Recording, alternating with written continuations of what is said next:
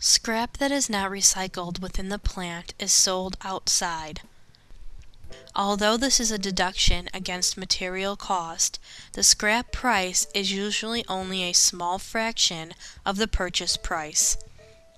Most die casting scrap is recycled in plant as noted above. Scrap from most other processes is generally sold at a very low return. Die castings usually require very little metal removal by finish machining operations. They are equivalent in this respect to powdered metal, stamped, and precision molded plastic components.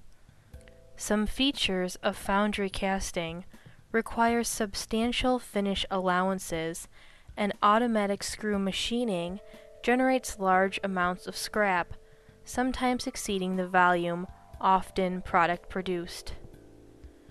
Scrap from machining operations brings in a very low return. Copper alloys such as brass are an exception. These chips bring in substantial return. The volume of material in a component varies with the manufacturing process. High precision and thin wall capabilities of die casting process offers the latitude to design according to performance requirements rather than being restricted by process constraints.